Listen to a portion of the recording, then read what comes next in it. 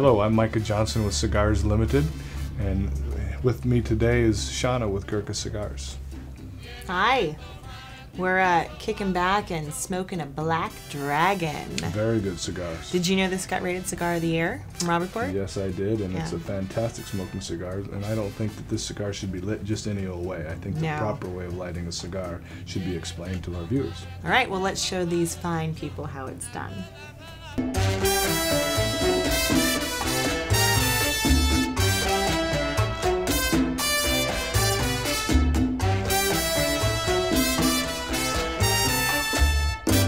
I'd like to talk about using a match to light a cigar. I've always favored the match, just it's a more true, purest form of lighting a cigar. Old school. Absolutely. When lighting a cigar, you want to make sure that the entire end is properly lit. You don't want to light just a portion of the cigar, or you can risk canoeing, which they call, which is a portion of the cigar actually burning crooked. Exactly. So you actually want to roast the cigar. And what I mean by roasting is to light the match, and after the sulfur has burned off the tip and it's actually gotten to the point where it's burning the wood, we're going to actually take the flame and let it sit about 1/4 to 1/8 of an inch above the cigar and rotate the cigar. Rotate it around. It might take 2 or 3 matches, and rotate the cigar around and roast the outside of the cigar, and then take a third match and actually light it until it's properly. Yeah, well, Micah, I like to use a torch. You get right down to it. You use butane, you know, under pressure.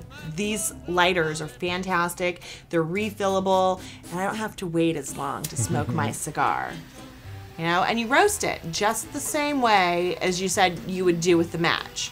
But I'm smoking quicker than you are. And this is also very beneficial in the wind. Is that what you were going to say? I was going to say, you can actually get a cigar lit very properly in the wind. Yeah.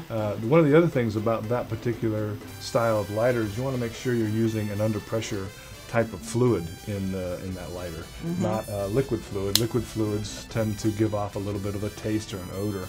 And if you buy a lighter that actually has under pressure butane, you don't get that taste. The cigar's not tainted. Absolutely. Yeah. The third way to light a cigar is just a traditional style, which is a lighter that also uses butane, but it's a soft flame. There are cigar lighters like this one that actually have 2 flames that come out that are made specifically for lighting cigars. It's twice as wide to get around the bulk of the cigar. Oh, that's nice. And that'll actually light a cigar pretty quickly, not as nice as the torch. But again, these lighters are available anywhere from very inexpensively $5 lighters all the way up to a $100 lighter, like this.